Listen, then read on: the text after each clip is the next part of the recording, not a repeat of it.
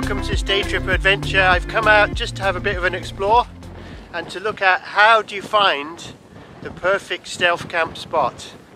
Many people wonder how I find where I camp, so hopefully this might help you gain a bit of confidence to go out on your first stealth camp in 2022. The first thing I do is try and find somewhere where there's no people. I mean, look at this here. You can see there's absolutely nobody for miles, and that's a good place for a stealth camp, isn't it? Because if there are no people to see you, then there's less likelihood that you will be seen. Some things to look for are hedges, bushes, woodlands, maybe high fences, any obstacles that you could set up camp and basically hide behind. One good tip too is to avoid busy car parking areas, or say country parks. So many people who drive, get the dog out, walk a mile, go back to the car, and you want to be at least, I would say, probably 3 miles from the nearest car park. If you're 3 miles from a car park, very few people will walk 3 miles there and 3 miles back. You have to hike usually to find the best stealth camping places, because you'll need to park up somewhere where you can leave your car safely. I try and leave my car, if I'm going in the car, maybe in a village or somewhere where it can be obscured. I don't leave it sort of in the middle of nowhere if I can help it, because that can sort of give away my location. So I try and leave the car with other cars.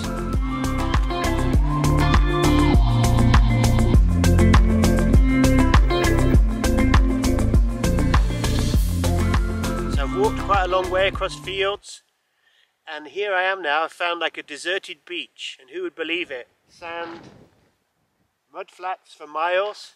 This is a nice spot for a stealth camp too, but I've only found this spot because I came out for a walk. I've walked probably a couple of hours to get here. This place is really good because there's literally nobody around. 1 or 2 walkers, but very few. And you can find stealth camping spots, like I said, just by doing a bit of preparation, mainly walks. You can get an ordnance survey map as well to have a look around, check out the area. Some people use Google Earth as well. I found Google Earth doesn't really show you, it might give you a rough idea, but until you get to the ground itself, there's so many other factors to consider, like how busy it is, and so it's probably better just to go and check it out for yourself, and then you know that you've got a good spot.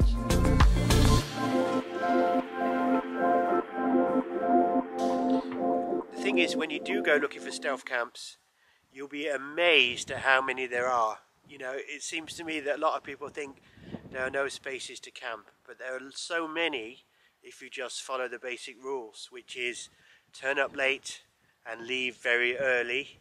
Obviously leave no trace, stay hidden. It's something about making a plan to do something. Thinking, I'm going to go and camp there one day, even if you don't do it right now, but you've got it ready for when you have the time. I think planning an adventure, you know, that's part of the thrill of going on an adventure. Get some, you know, reasonable kit that you can get. Try and make it as comfortable as you can. Test that in different places before you go. In your garden is the first thing. Do your first stealth camp in your garden. That would be my advice. So here's to lots more stealth camps in 2022. Lots more adventures, new places to explore, new friends, and let's make life more exciting. Hopefully we'll grow this year, learning new things, and we'll have more memories to share. So cheers. I really appreciate you watching, and I hopefully you'll get out soon. Let me know how you get on.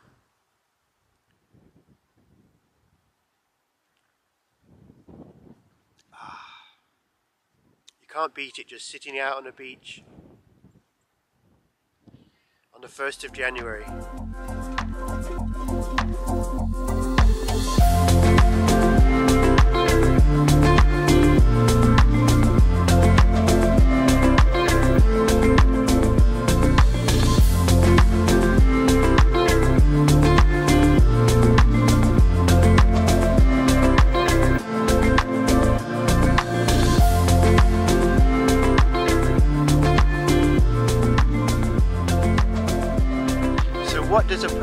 stealth camp look like?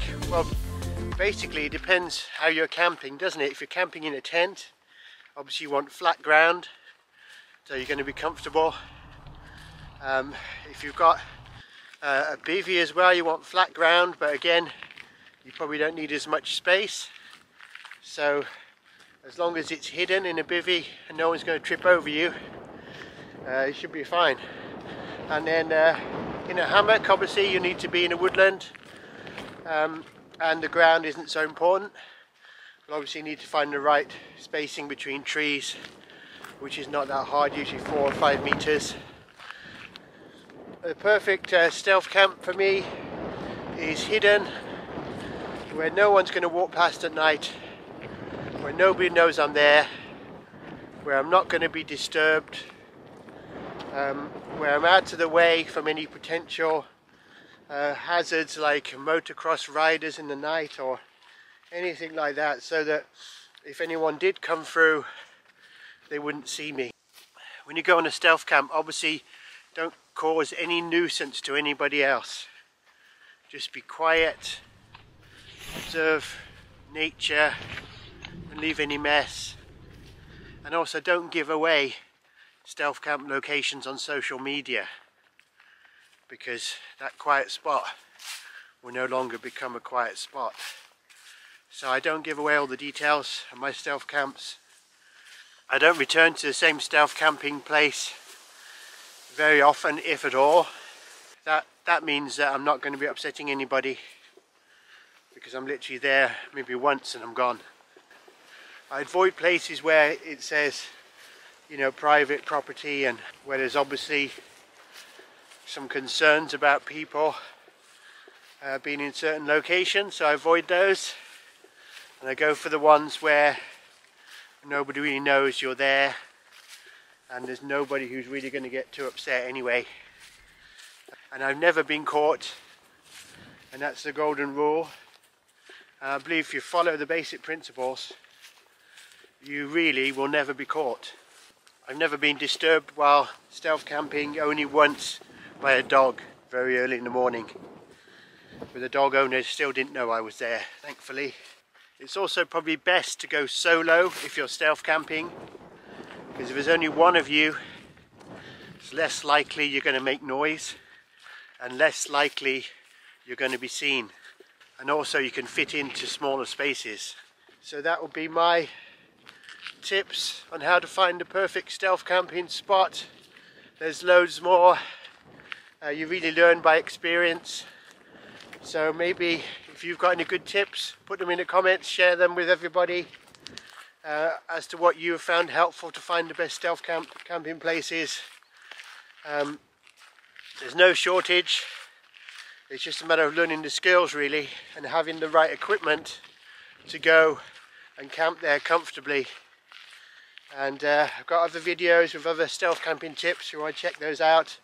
I'll put that on the screen now. The do's and don'ts of stealth camping. And I've also got lots of stealth camping videos where you can see some of the places which I chose as stealth camping spots, so you can see the sort of thing that I look for. Please put in the comments if you've got other advice. Well, I hope this has given you some ideas, and I hope it helps you get out this year. So thanks for watching this one. I'll be out on a stealth camp soon, and I look forward to sharing that with you then. So until then, bye for now, and thanks for watching.